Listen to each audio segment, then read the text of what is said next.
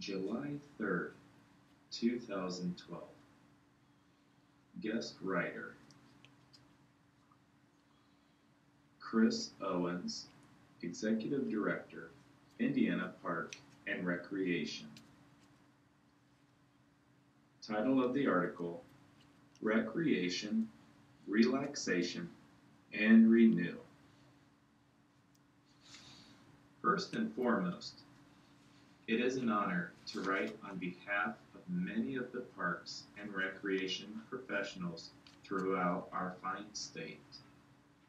July is National Park and Recreation Month, and although my opinion is biased, I believe Indiana has some of the best opportunities for recreation, exercise, and play in nature and throughout the country. A little background about our association and those whom we serve. What we now know as Indiana Park and Recreation Association has evolved over the years from what began in 1916 as the Indiana Association of Parks Departments. The park and recreation movement of the early part of the 1900s was begun in part due to a need for improved public health.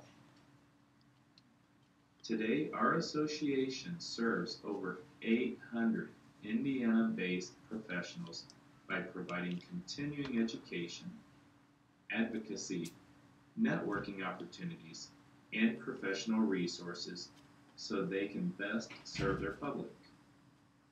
One thing I've learned as I travel the state, tour facilities, and interact with our members is that parks professionals are in general good people.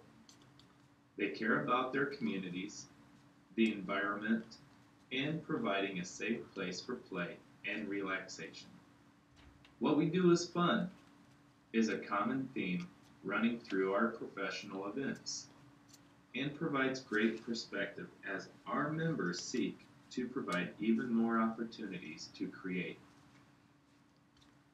Recreation or recreation is defined by the World Dictionary as World English Dictionary as a verb meaning to create anew or reproduce. Society seemingly pulls so much time and energy these days with increasing demands that I believe the quality of life is tied directly to the opportunities we give ourselves to relax, play, and exercise, essentially renew our state of mind through physical activity. What comes to mind when you think about parks? What smells do you think of? What sounds do you hear? For me, it's an image of children playing, smelling freshly cut grass, and sounds of laughter. For you, it will likely be different. That's true beauty of parks in my mind. They can be so many different things to so many different people. For some who read this article, trails, greenways, and the opportunity to utilize them may provide that opportunity to enjoy the outdoors. Governor Daniels has been very active advocating for trails. Under his leadership, the Hoosiers on the Move plan was developed to have a trail located within 15 minutes of every Hoosier citizen by 2016. Others may find their opportunity to play at their local park pool or splash pad. Legislation and code changes over the past few years have made these features safer and more accessible, thus providing more people the essential opportunity to play. Our state has many wonderful aquatic facilities. I encourage everyone to explore, especially during these warm summer months.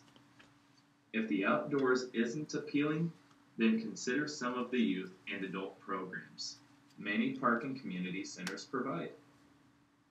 You'll find classes and workshops for everything from arts and crafts to math, science, sports, literature, and more. Programs are typically seasonally based, and information is readily achievable and accessible through your local parks department. These are just a few options, and there are certainly many other ways to enjoy nature, learn, and play. The bottom line is to allow time to pursue the opportunity to relax and renew. Parks provide a great venue to do just that.